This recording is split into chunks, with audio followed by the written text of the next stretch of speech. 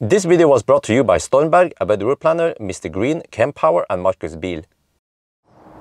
Yo, what's up? We're in front of the house and here we have Cupra Born, and in this video I'm going to go to Geilo with it. It's going to be born in Geilo. Oh, so many born jokes you can make. But anyway, so I've been charging up the car. Check here. Yes, we have no bananas. Well, this one reports as 93%, 16 degrees, 16 to 21 degrees in the battery pack right now. And if we look here, what is it here? E-manager, it says 92%. Okay, so we don't have 100%, but hopefully we can make it to Geilo in a single charge. Well, can we? Yeah, I think it should be fine, right? So anyway, let's see, I have to go here. Okay, this is like weird. I have to double click here and then I can zoom out a bit.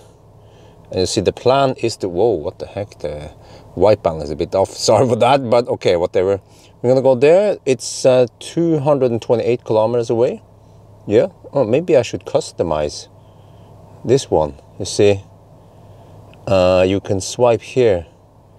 Wait, there's be some kind of, you can do this. Driving data, nah.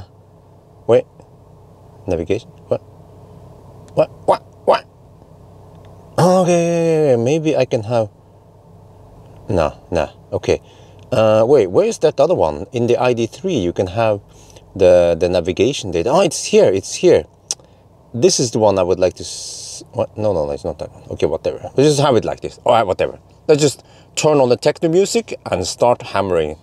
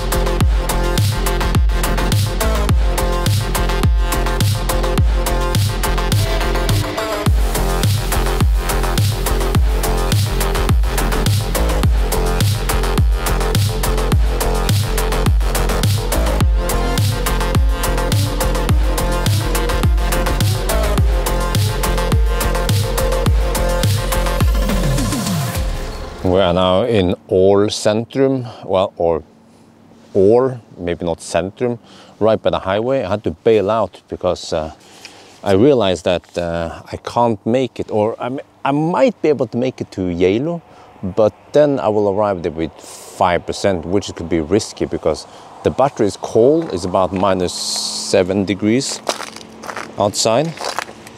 It's this cold. This is actually very satisfying. I don't know why, but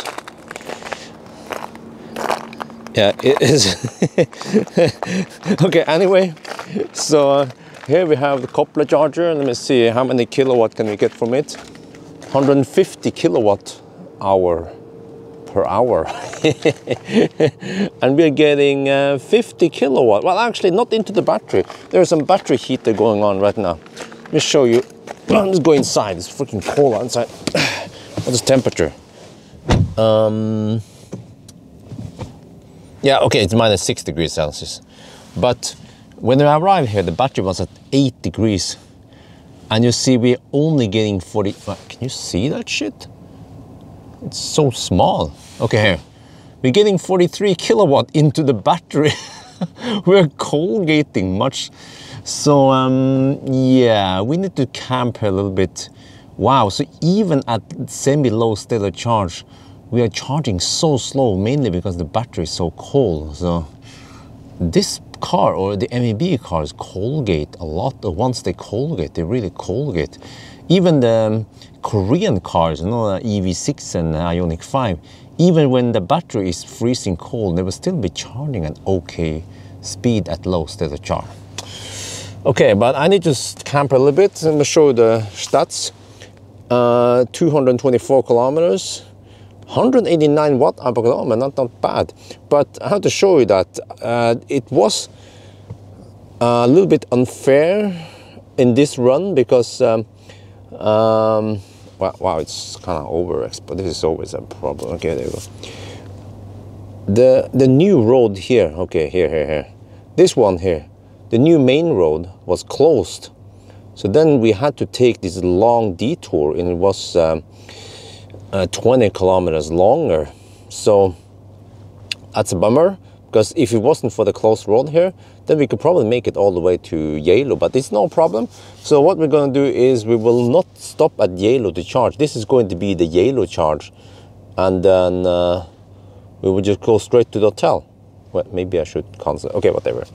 So yes, been having it nice and warm, because it was actually feeling a little bit cold when it was -6 outside. So that's why I just pumped up the heat so it's nice and comfy.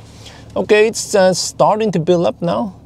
See, now we're getting 45 kilowatt.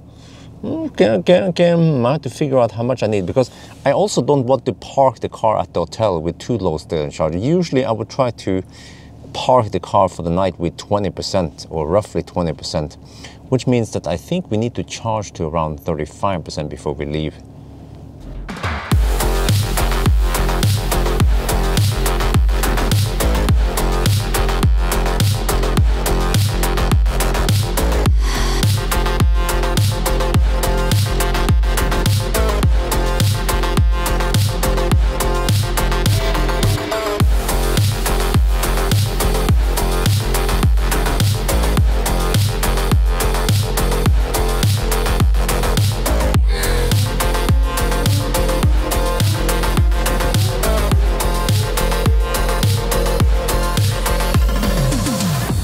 We are now at the hotel, so we arrive here with 19% battery.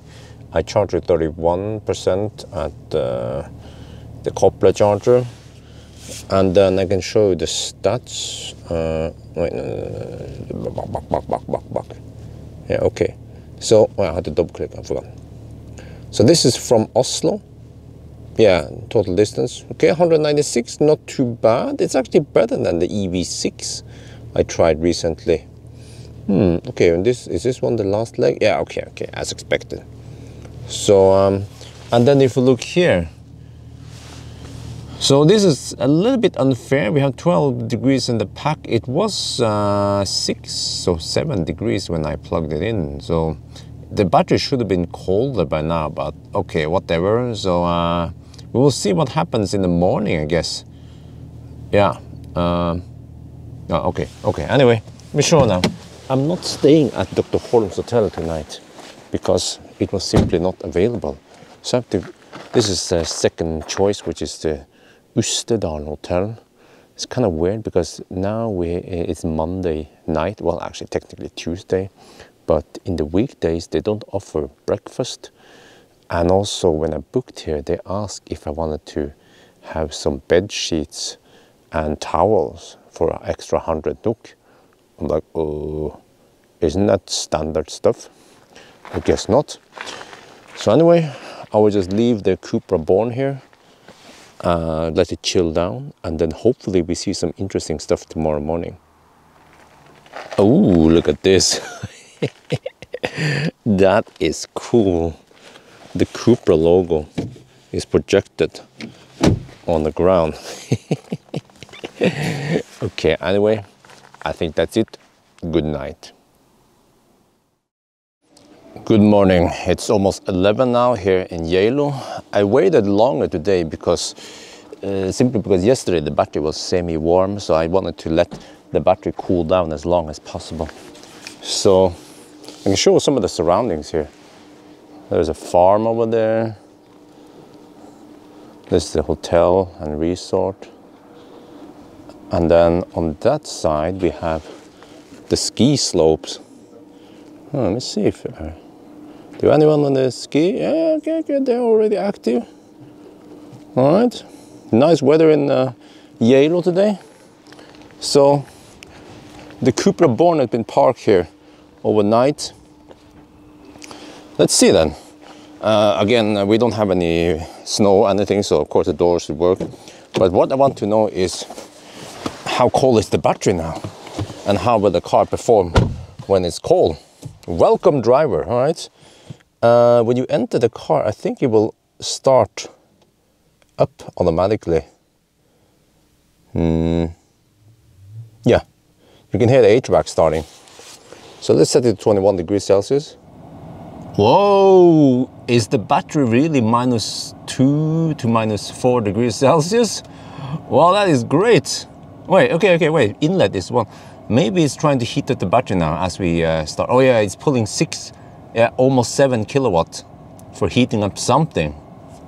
And here we have seat heater settings. So each seat has 3 levels. And then if you go to the AC menu here, no, shit, misclicked. Here we also have steering wheel heater, also in 3 levels. But no rear seat heater. So we can see now, it didn't take very long for the heat to come out. I guess it's using the PTC in the beginning. But yeah, we have heat now on the vents. What about footwell? Yeah, coming this side, yeah.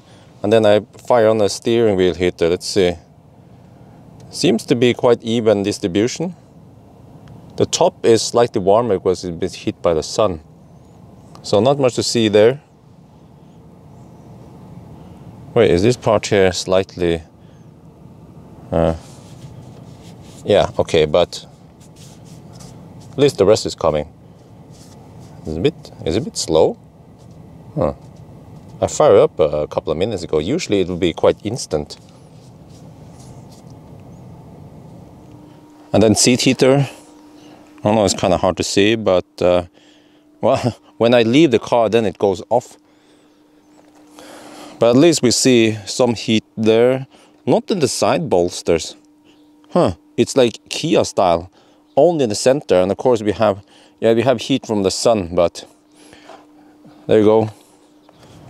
So you see here, the battery is heating up as we're just stationary here. I guess the car has been pre-programmed to heat up the battery. But it goes kind of slow. Let's see now, do we have any region? I have B mode on. Oh, there is some region there. Some power also. Yeah, plenty of power. Well, actually, I have a little region limit here now in the display. So I guess the car is colgating a little bit, but however, it's not that noticeable. Let's see. Yeah, there is some power limit and region limit, but not really a problem. I mean, you can still drive normally, but I can feel the difference that wasn't there yesterday when the battery was not that cold. But right now it claims -3 degrees. Ooh, in the pack. Wow, really? Huh. Okay. Well, let's see how fast we can charge then, huh? We are now at Circle K. Gonna charge up. So yeah, I forgot to show you. So the battery is still at 0 degrees Celsius, fairly cold. It heated up a little bit. Charge port is not where it should be here conveniently. So the charge port is on the right side, which is the wrong side. It should be on the left side, which is the right side. It has a butt plug here. I'm not a fan of it because, yeah, they always tend to dangle around like this. All right, but let's plug it in. Oh boy, this must be the worst result ever. Only 26 kilowatt. Battery is quite cold, but this is the part of the test. So even at low-ish state of charge, you can still not receive 50, 60 kilowatt like most other cars were able to do. Only 26 or 27 kilowatt. Then you're stuck here. Yeah, but it's going up fast now. You see, inlet was not that high when we were just stationary, but of course, when we are parked here at the DC fast charger, it will heat up more aggressively. So let's see what happens now. It's 11:05. Okay, let's wait around 5-10 minutes and see how the speed ramps up at least. Now this is kind of strange. In ID3, ID4, you have this pull down menu here. I try to pull down and then lots of weird shit happens in this car. Oh shit, I just messed up everything. Okay, so there is no pull down menu, at least there. Well, there's some pull down menus-ish here, but the pull down menu shortcut is here. So what you can do is you can press and hold one of these buttons, and then you can remove it, and then you can put something else here. You see? And you can move this one, and then put driving data. No, I had to, my bad. You have to click on this one, and then this, and then click on this one, stationary AC. I was like, oh, nice, stationary AC, but this for some reason doesn't work the same as the ID3 software. It just brings up this screen. I just want to start now. So I was looking through how do we start now. So there is no way to do that whole stationary AC thing unless you do this. If I open the door, then the car detects that you're about to leave. Well, it's supposed to do it. Maybe I lift my butt. Okay, then no, that's not the one I wanted. This is so inconsistent. Okay, let's try again. You see, I'm struggling even to make this work. Okay, like this, all right, okay. Let's say we are on the home button here, okay. Then I open the door. Okay, hasta la vista. I'm gonna leave now. Wait. Why is it that every time I want to demonstrate something, it doesn't work? How about if I turn off the engine? No, then I turn it on. Okay, let's turn it off.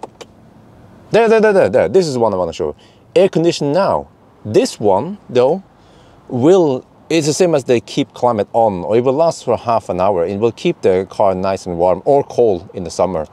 Just like the ID family, but for some reason, this button doesn't do the same as that button. But in the ID3, ID4, this one will do the same as that one also, I think, in the Enyaq. So this is kind of weird. Did they change something? Because the whole look and feel of the rest of the car is very similar to the ID3. So, but at least it has a button there for air conditioning. It's just that it's not always consistent when you can activate it, and you can only activate it when you're about to leave the car or when you in this goodbye state. And just like most EVs I test nowadays, this one also doesn't have headlight washer. You see, it's getting smutsish. The radar is here, but again, we don't have any action going. Oh, it's actually starting to heat up. Okay, so by default, it heats up. It's not needed though, because it could instead detect that there is some snowfall or something. Yeah, but okay, it wants to heat up. Well, at least we have heated radar. What else is heated around here? Let me check. Oh, cameras. Oh, okay. Do we have any heated action going on here? No, it's just the air vents. Wait. I see something. Oh, okay. So we have heated washer. Oh, sorry, I was not pointing on the right. We have a heater in the nozzles at least. Well, yeah, I managed to measure 20 degrees. Oh, okay, that's good. So it checks some of the boxes for a winter car. Let me go in the back just to take a look. Do we see anything interesting here? It's been sitting in the sun maybe. That's why this side is a bit warm-ish. Yeah, okay. Well, we're good.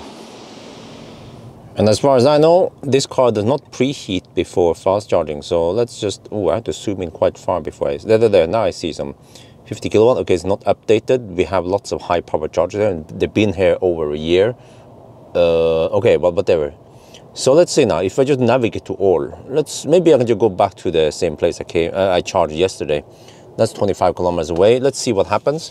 And then over here, you see that now it's starting to heat up. Oh, okay. Inlet is 29 degrees. It's trying to heat up everything. We are now taking 35 kilowatt. This is after about 10 minutes of charging. Still quite slow. So I don't think I want to waste time here. But I want to show something. Okay, if you go here, e-manager, we have charging power. It says now 171 kilometers per hour.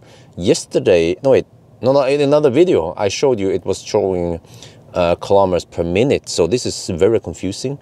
And what we want to see is how fast are we actually charging in kilowatt, because the charger over here shows you kilowatt. This tool here, the third-party tool, connects to the OBD down here, shows you in kilowatt. But this one, for some reason, shows you in kilometers per hour. And also the inconsistency here is that, if I remember correctly now, this kilometers per hour also depends on the gum, pretty much. So if you have high consumption, it will not be consistent here. So this is actually a big minus. It should show kilowatt. For example, if you buy the the Q4 e-tron, which is also based on the MEB platform, that one will show you kilowatt inside the screen, and it also shows you percentage inside the screen. So this is a bit minus. We're at 27%. I think we're good now. We are, yeah, okay. Let's get going. One very nice feature I haven't seen in many EVs nowadays is that when you put the car in reverse, you see the backup camera here? There is actually nozzles, or a nozzle, I mean, for cleaning the backup camera. So what you have to do is when you wipe and activate the rear wiper, let me see. Okay, there. You see the rear wiper is active, and you rinse the rear. You also wipe. Wait, it only happens once. Let me try again. There. Oh, nice.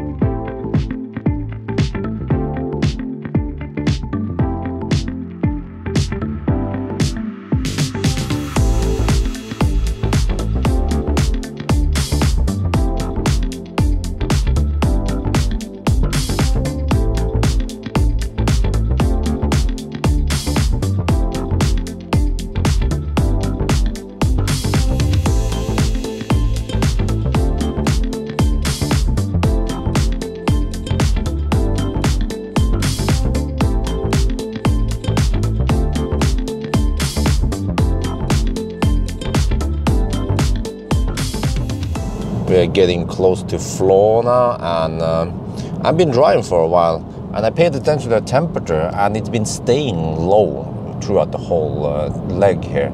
There is no indication that the car wants to heat up the battery, so right now it's at 8 degrees Celsius. So I guess I will use an ancient Chinese secret.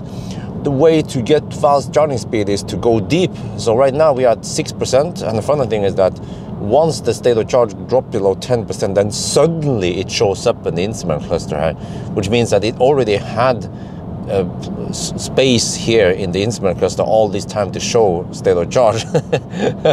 Okay, but you see, since Geilo we averaged 133 watt-hour per kilometer, done 98 kilometers since Geilo, Ioniq, go home. This car is efficient like a ninja.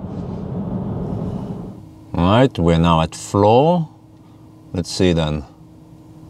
Oh, 65 kilowatt. That's actually one of the better speeds we can get around here. Okay, but you see it's gonna heat up now. So I guess we'll wait a bit and see what happens. Been charging for a little bit, and now we're getting almost 90 kilowatt. So you see the battery heats up quite fast. I guess it's a little bugger, it's a small battery, so it heats up very fast. Oh, okay, this one was higher. The inlet was at 40 degrees. Now it seems to kick back a little bit. Maybe it doesn't want to heat up that much. Okay, 30 degrees. But unlike the Korean cars, this one has a more even power curve, so it goes up in way finer steps. The Korean cars goes up depending on the min temperature, or the max temperature, depending on if it's too hot or too cold. But there we have 5 degrees steps, whereas here it seems to be more even, which is better because you just want that instant power so you can heat up the battery even faster. You see, this is the trick to get out the cold gate. You have to listen to Uncle Bjørn. Always go deep and you will come faster. So this is the location I almost never stop at. I actually don't know why. because we have so many fast chargers and also high power chargers nowadays. So it's kind of hard to visit all of them. But at least here we see we have 2 Delta chargers from Mer. One of them is actually kaput. Let me see, this one should be the one working. And then this one here, yeah, you see, it's kaput. Also on the other side. And then what the heck? Hey, what? Wait a minute. There's not supposed to be engine oil spill on the parking, I mean on charging stations. So obviously there's been a fossil car parked here. Huh. Well, that's not good. But okay, so you see the highway, it goes right there. I normally just swoop pass by there. Whoa, look at that. That's actually considered cheap. Well, well, well. Rip fossil. But okay, well, e-tron is going to charge, right? That one is kaput, so it's, well, he will figure out it's kaput. So he has to take that one, which means that we have to share charger.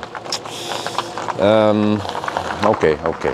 And you see, by the way, over here, we have some 50 kilowatt. They've been here forever. So, yeah, I figured maybe I should try these ones, but I had a small hope that I will get more than 50 kilowatt.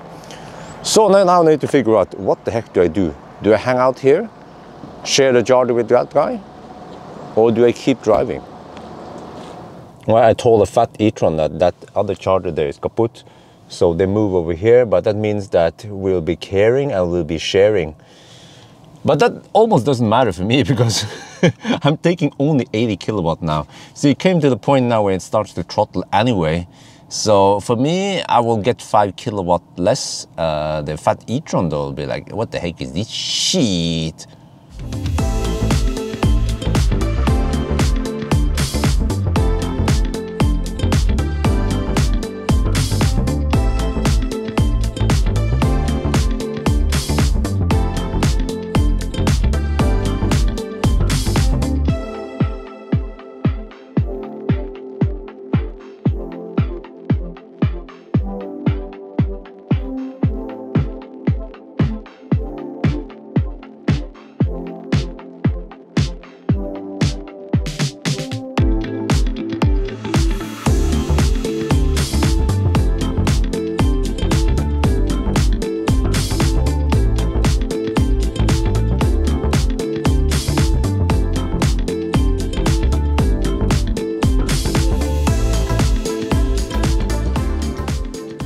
We are back home in Oslo now. So this was the consumption for the whole trip, 481, yeah, with a detour. Huh? 172 watt-hour per kilometer. Impressive. I wonder if this is one of the lowest one out there. But you see over here the temperature is 8 degrees Celsius, so spring is coming. And this might be one of the last Geilo tests I will do. I might as well call this the Colgate test, because it's, well, testing Colgate, checking the winter capabilities, charging speed, see if it preheats, check out some of the through the thermal camera. But yes, so we'll see how it goes if I will take more cars to the Geilo test. Maybe I should do it with Milan the Falcon.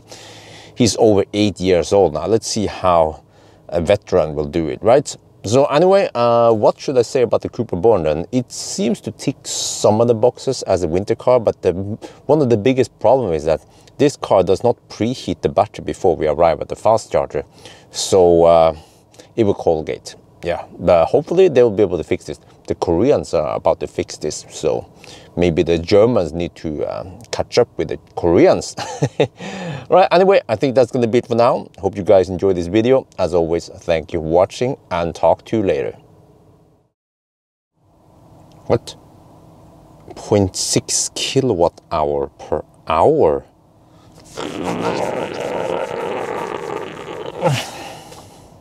Wait, there's a white car there. There's a white... What? The picture shows a white car. This is not a white car.